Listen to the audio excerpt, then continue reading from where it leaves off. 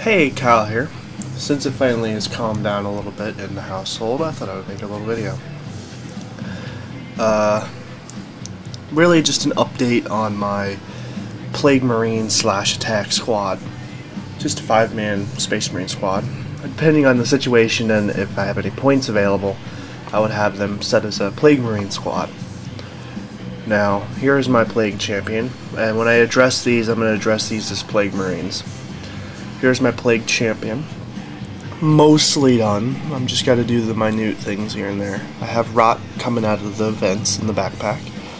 I have to add a little bit more rot to one of the hip, under the hip there. Actually, no, I don't think I do. Nope, never mind. Because I covered up a lot of some of the rot, which kind of gave the loincloth their texture. So yeah. On the chest there is a lot of rot in between the pistons and the cables, which it kind of looks weird on here, well, from what I'm looking at it. When I look at it in person, it looks really good. Focus, focus. There we go. So it's turning out fairly well, and I'm sure you're looking at the big shoulder pad.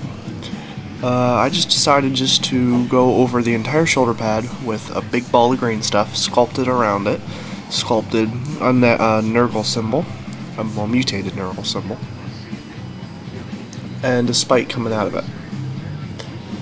And I like it. You know, it looks very very Nurgle-ish. You know, I like it. You know, a lot of people will probably say that it, you know, could do better, but I like it. I was going to put 2 spikes. These are actually the spikes that were left over on the ends of some of the chain swords. I cleaned them up and stuck them on. I also super glued it in place. So he's looking very Nurgle. You know, he looks like a Nurgle Marine. I'm going to see if I can do some rot on the top of the arm there, just so the arm looks like a Nurgle mutation.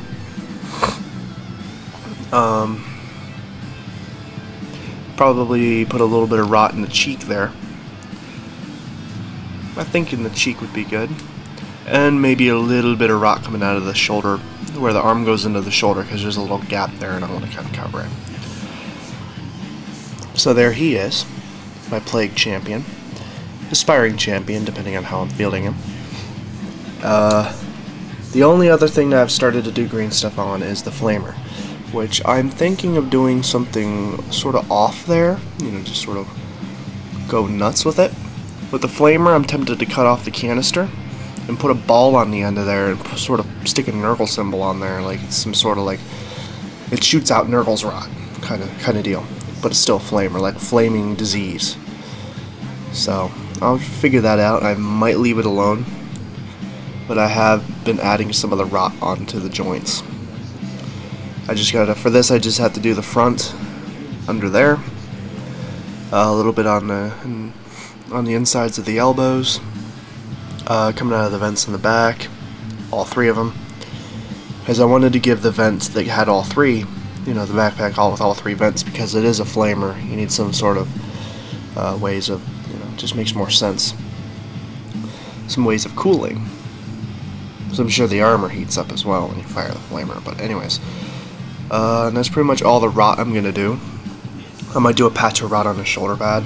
I want to keep some of them clean, just for painting reasons, so that they don't all look the same. So there's that guy, and that's pretty much all the rot that I've done so far.